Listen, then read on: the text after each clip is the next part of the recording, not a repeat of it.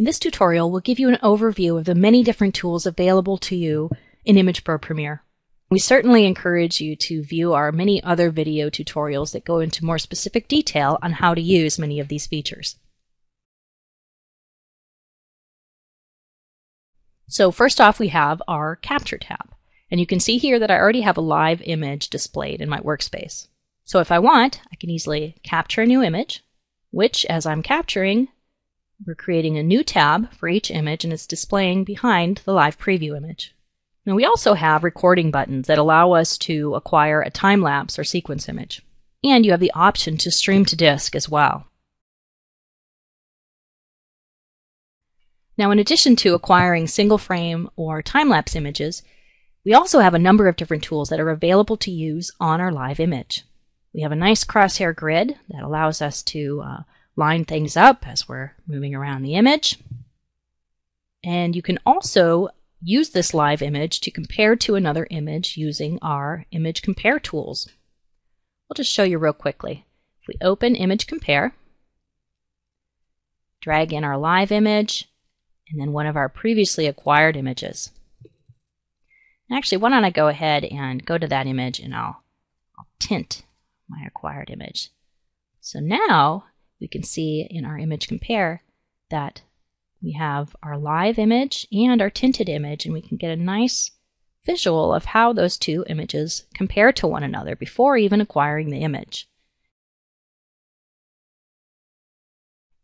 We also have live tiling and live EDF tools available that allow you to acquire an image in full focus as you're using a manual stage or a manual Z control with EDF, or also acquire a large image from individual frames as you move around the stage manually using live tiling. Here we have this IC package image, and you can see it was acquired using a stereo microscope. And the image is shifting and also moving in and out of focus. So that makes it a very difficult image to analyze. So what we'd want to do is go ahead and align that image. We'll just choose to align the selected image. There we have our nice aligned image. So now you can see it's not moving from left to right. There's no shift going on anymore. And finally, why don't we do an extended depth of focus?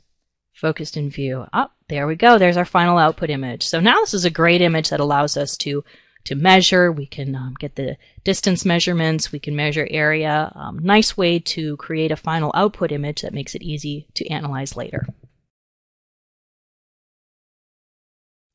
We also have a great tiling tool.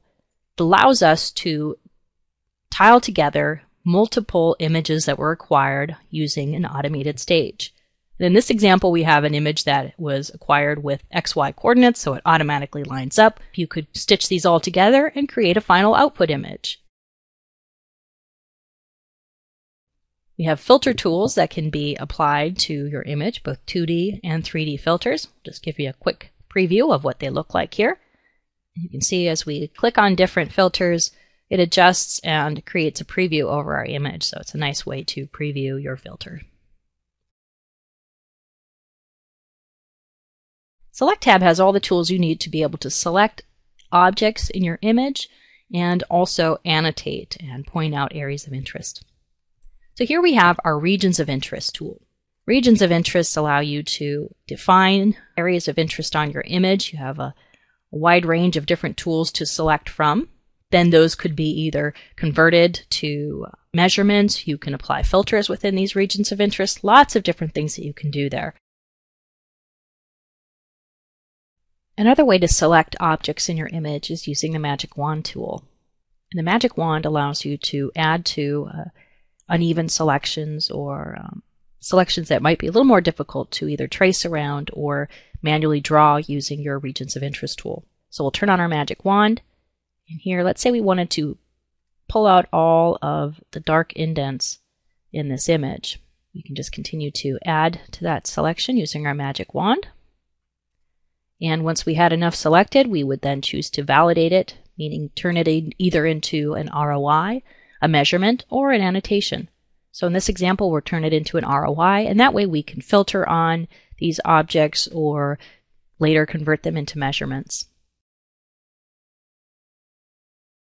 Annotations allow you to add text or point out regions of interest and use for documentation later on or for sharing with a colleague. So we can easily add text to our image, add arrows. We can choose to either burn them in, or when you save your image, your annotations and all other overlays will save with that image the next time you open it in Image Pro Premiere. Next, we'll show you perhaps the most sophisticated way to select objects in Premiere and then apply measurements to those objects using the Count Size tools. Count Size allows you to automatically segment out objects within your image and then measure the areas, regions, intensity levels, all kinds of different measurements, and we'll show you how easy it is to find all of the dark objects on this image. We'll just click on dark and then we'll count our objects. And we automatically found 830 objects in that image. If we want, we can change the color of the measurement outline. We can choose to split those objects, and we can also opt to edit the range. So we can choose to show or remove objects based on any measurement values, including area, region, roundness, you name it. Apply that filter, and now we're only counting the objects within that filter range. All of our measurements are displayed here on the right and can be interacted with as well. So we can select each measurement and it'll show up and be selected in our data table.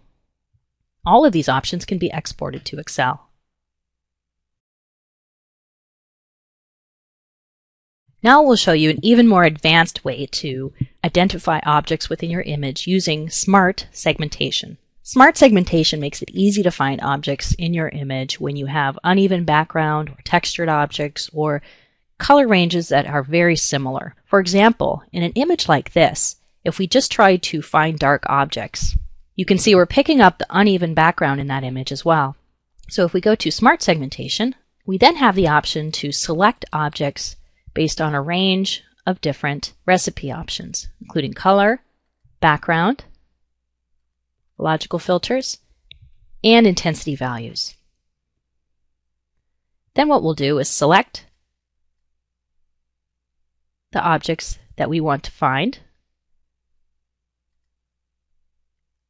and identify the background. You can see we can make some more corrections by adjusting the background objects. And you can continue to tweak until you find exactly what you want. Image Pro Premiere also includes a number of manual measurement tools that allow you to measure angle, distances,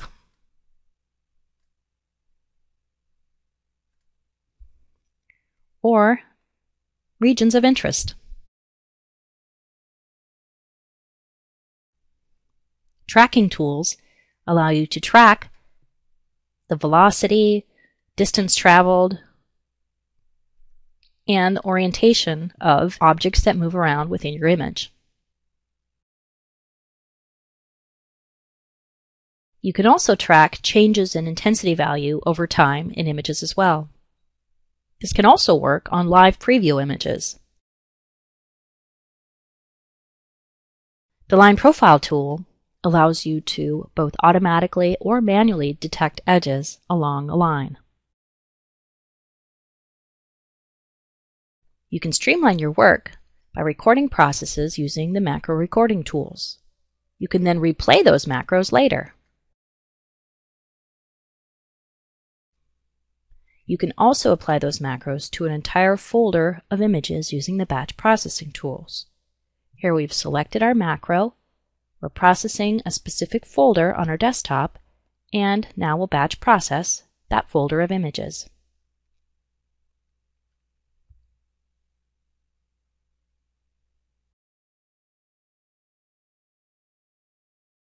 Once your analysis is complete, you'll want to share those images with others.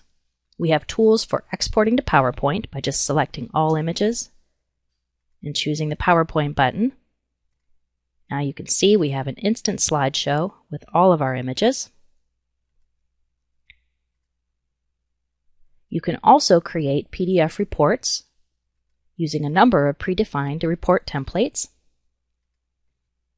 You can also use the audit trail to document all of the tasks performed while you were using Image Pro Premiere.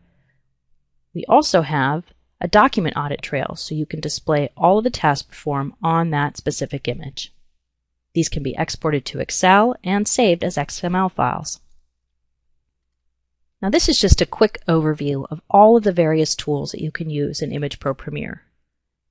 We recommend watching our other video tutorials so you can get information on how to use all of these and other tools within Image Pro Premiere.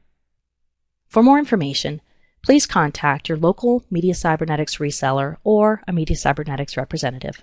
Thank you.